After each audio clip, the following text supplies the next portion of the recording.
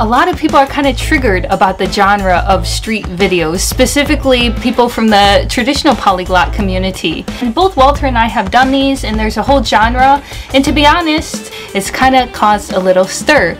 Do we really need to have these, white guy speaks perfect Chinese and shocks the locals? You hate the shocks natives videos. Oh. A little. The problem with the whole polyglot subculture on YouTube is not that it's encouraging people to study languages. They make me uncomfortable for a lot of reasons. Oh yeah. Enough. It's encouraging people to pursue money, fame, power, respect, sex by living a lie. This is today's debate topic, and what better person to discuss this with than someone who has also done language videos out on the street. And now that I'm home, first let me introduce myself. 各位观众朋友，大家好，我是来自美国底特律的安明，目前住在日本东京。我以前在中国复旦大学读硕士研究生，专业是国际关系，然后授课语言是中文。今年6月份我毕业了。 下个月就要开始在日本工作，我学了大概10年中文，6年日文，最近开始学一点点韩语，就是韩国话。喂 How are you doing? Oh, I'm doing well. 你今天怎么样？你能看见我吗？对，I could. Guess who we're talking to today? You're about to find out. Oh, you already know. Wouter. Yeah, my name is Wouter, and I really love languages. So first of all, thanks that I can be here on your channel, and I'm looking forward to the debate. So it would be cool. Yeah. How many languages do you speak, Wouter? So I speak totally 29 languages, all at different levels. So I think 6 languages are at the deep conversational level, and then 23 other languages are basic. Pour toi, pour parler hollandais aussi? Oui, c'est difficile? Oui. Ça coûte beaucoup de temps. Oui, c'est vrai. Ik hou wel heel erg veel van boerenkool met worst. Oké, ja. En vind je dat ook lekker? Nou, ik heb liever rijst. Oké, rijst. Ik hou niet van Aziatische eten. Ja. Dat is ook goed. Saya berbicara bahasa Melayu sedikit, tapi saya suka nasi goreng. Nasi goreng? Saya suka makanan Melayu. Kamu ada nasi goreng di sini? Tak lah, kena masak sendiri. Bagus sekali. Honestly, this stereotype of monkey tricks by Western people speaking exotic languages, I don't know, it just smacks of this colonial mentality. Do you think that it is enforcing stereotypes? Do you think we need to normalize language learning so when a person who looks like me walks around Japan and speaks Japanese, nobody is shocked, they just treat us normally? Honestly, I would love that, because one reason I make the videos is I was so frustrated living here for 10 years that, when I'd go to the supermarket, people would make a scene, especially in China. Wow, 你中文讲得这么好，我的妈呀，你会讲中文哦. Like every day for 10 years. And then I made these videos to kind of turn something that gave me a lot of negative feelings into something positive that people were reacting positively to. Changed my view about it. But do you think it's enforcing stereotypes or not normalizing speaking languages? Is it exotifying speaking foreign language? Like of course I understand 2 aspects. Like one is like you want to be treated as a person, right? You don't want to be treated as the blonde lady speaking Chinese. You want to be treated as you as a person, like your personality. I totally understand that, but at the same time, like we should not underestimate how many people are living abroad in a country and they're not learning the language. So for example, a lot of people are living here in the Netherlands, and believe me, even when they live 5 years here, 10 years sometimes, they don't speak Dutch, they speak English, So, from my perspective, when someone is speaking good Dutch, like after 5 years, I'm also like happy, because someone is learning my language, is interested in my culture. So I think it is not that I'm saying that because like, hey, look at this guy's Chinese speaking Dutch. No, I'm more happy because like someone is still learning the language, It's not more valuable, it's just more shocking if you know that person's definitely not from that country. The ironic thing about these comments is that, people that claim to be so worldly and know so many languages don't even know the other language world of YouTube.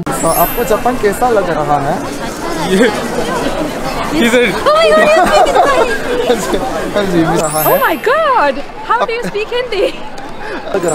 Oh, you know Hindi. Where there are tons of videos of Japanese guys speaking Hindi, shocking Indians here in Tokyo, or a Japanese woman who speaks fluent Hindi. She's got an entire channel, over 1 million subscribers. It's not a white guy thing or Western thing. It's the fact that you wouldn't expect this person to know that language, and they took the time to learn it. Ore 10. Oh, sugoi. That's really nice. Good start. Thank you. Arigato in Finnish is kiitos.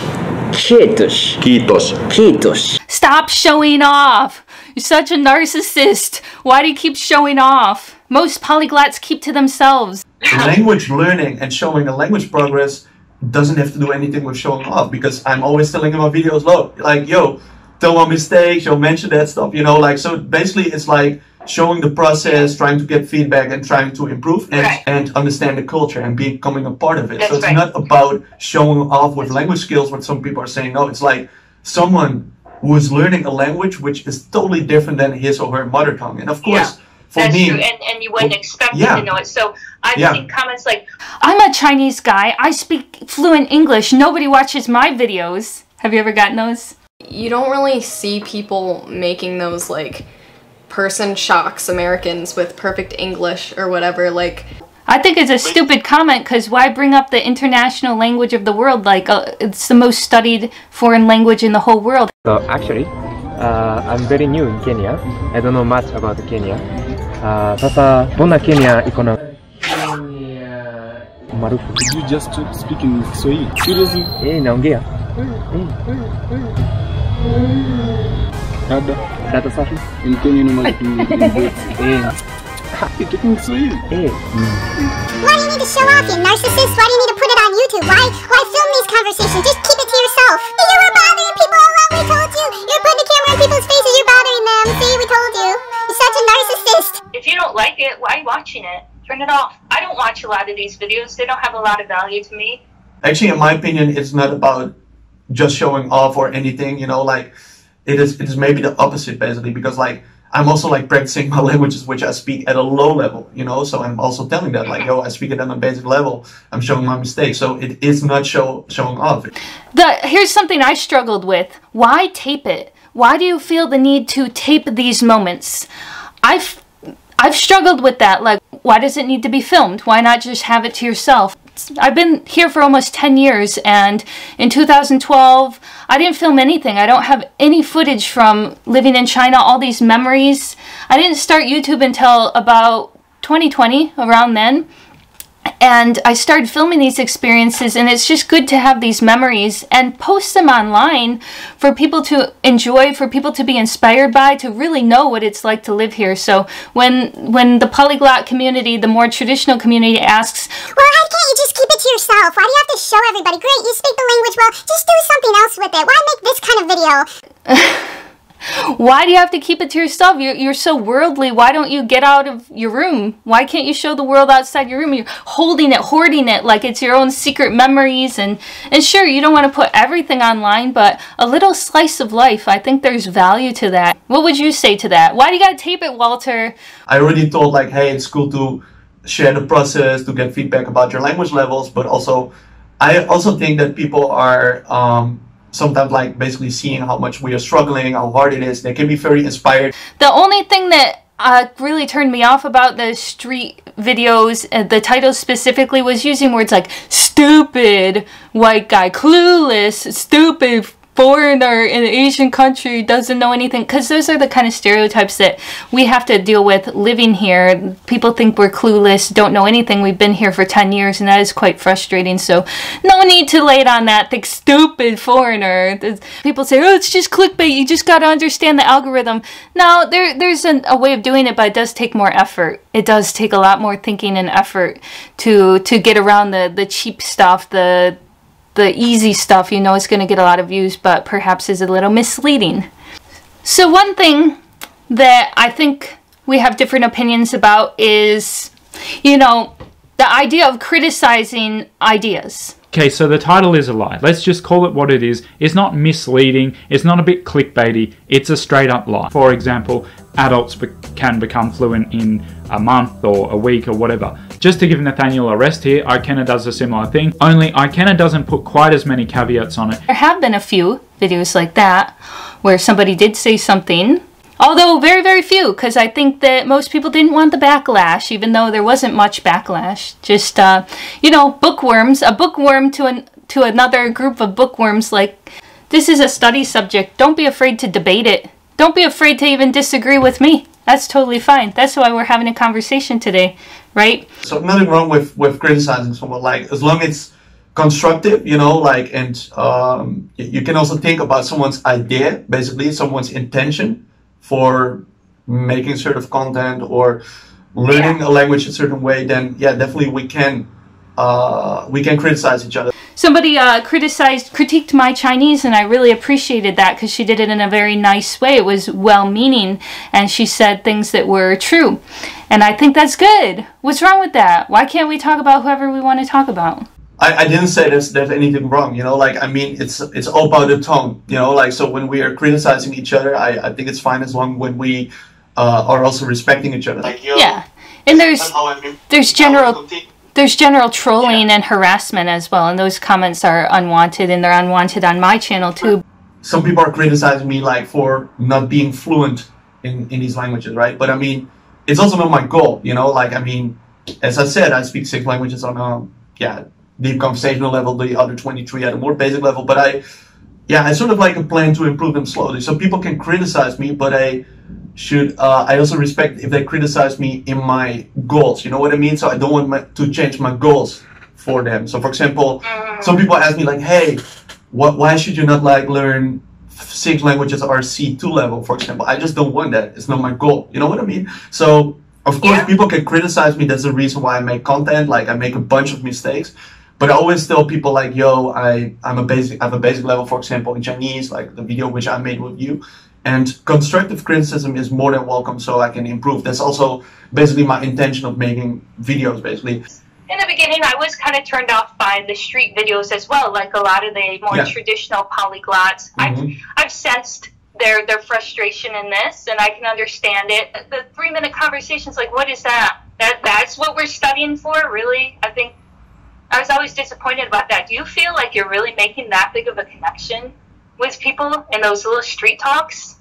It's a good question. Like, there's like always a sort of like problem. People are often in rush. So when I practice languages on the streets, it is basically more about, you know, building up confidence, you know, like starting a conversation and just using the language. It's more like a way in order to get used to the language and basically like making a lot of mistakes, stuff like that. At the same time, I also think like those conversations are short because you don't know those people. It's pretty awkward sometimes. So it is not easy, basically. We should not underestimate how hard it is. So for example, with a basic conversation, like, you're learning to understand what someone is saying. And if someone is liking you, what you're doing, like, often I had new friendships after that. Like, how do you say it? Like, deeper friendships thanks to languages, whatever, or studying languages to make friends, whatever, you know. Like, I think definitely people can become motivated because they see like, okay, this is possible thanks to language learning. Language learning and my struggles and my frustrations. That's right. And that's a big fear. That's a big fear that everybody has. And there are some language gurus who are afraid to show their other languages because they're weaker and they don't want to make mistakes in front of people. They don't want to ruin that image. It's almost like a cult-like following. And I think that's too bad. I think that's going to limit them. And if they're not willing to go out there and be brave, if they're not perfect, my Japanese is not perfect. It's not as good as my Chinese, but I'll put it out there. And I think it humanizes the process of language learning. It encourages people, because if you put this image out there that you're so perfect, well, other people are not going to get there for years and years and years. They're not going to want to talk, not going to want to practice. It's okay to make mistakes, right? It's okay to make mistakes. Look at the video which we did, you know. I also asked for mistakes, you know, like. And the thing is also like, for example, like sometimes parts which are not possible to do. Like, give you one example. So if it would be also possible to show, all the people would dismiss me when I spoke languages or something like that, or reacted very awkwardly, like awkward silences, stuff like that, you know, or showing that I didn't like it. You're gonna get a lot of hate, Walter, because they're gonna confirm, see, you were bothering people all along, we told you. I would also use it because it's a part of the process. Like if I could do a compilation of like the day with the, you know, the different reactions, also with the more negative reactions, I would also put it in a video. But you know what the problem is? These people are not giving permission to upload that content, you know, so I cannot use the footage. So the reason why we also see like the very positive reactions is also like because I get permission to use that content, you know. That goes into another subject entirely, but I think that people will approve or disapprove of what you do based on whether they like you or not, and that's totally subjective, so don't worry about that too much. But it was interesting to talk to you about this. Yeah, definitely. Thanks for having me here. I think it's really great to have this debate. Go check out Walter's channel for our video where I correct his Chinese. Did a video for that on my channel, which people can also see if they want. Right. But yeah. Yeah, so go check that out on Walter's channel to see our video. Can you give us a sample? Just for fun. Sí, claro, puedo comenzar en español. Quiero decir que estoy practicando los idiomas porque siempre me gusta leer y las culturas son un parte de la vida, y creo que los idiomas son muy interesantes para conocer otras personas, y también siempre me gusta mirar, por ejemplo, documentales en otros idiomas, y también me gusta, por ejemplo, hablar contigo sobre asuntos diferentes, y creo que es siempre muy interesante para hablar, por ejemplo, chino, pero mi nivel no es muy bien. Nederlands is mijn moedertaal. Ik denk dat het niet heel boeiend is om dat te spreken, dus deze sla ik even over. Also ja, Deutsch ist dann auch eine Sprache, die ich vor einer langen Zeit gelernt habe. Und ja, immer glaube ich, dass andere Tieren auch interessant sind. Also ich erlebe das immer, ja, ich glaube, dass es gut ist für meine Selbstentwicklung, andere Dokufilms anzuschauen und dann anzuschauen, wie Tiere überleben können. Ich glaube, dass es immer interessant ist. Also ja, mein Deutsch ist nicht fließend, glaube ich, aber meine Gedanken fließen in meinem Kopf, und ja, ich kann viele Ausdrücke kann ich benutzen auf Deutsch, und ich habe das auch vor ein paar Jahren gelernt, und immer liebe ich das zu reden mit meinen Freunden. Also ja, aber ja, ich spreche das nicht fließend, und dann spreche ich auch Französisch.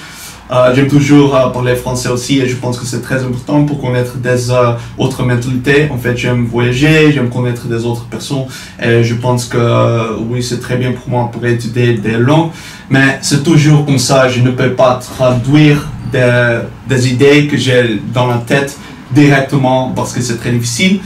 Mais j'aime aussi faire la cuisine avec ma copine, j'aime les traditions d'Ivan, et je pense que c'est très bien.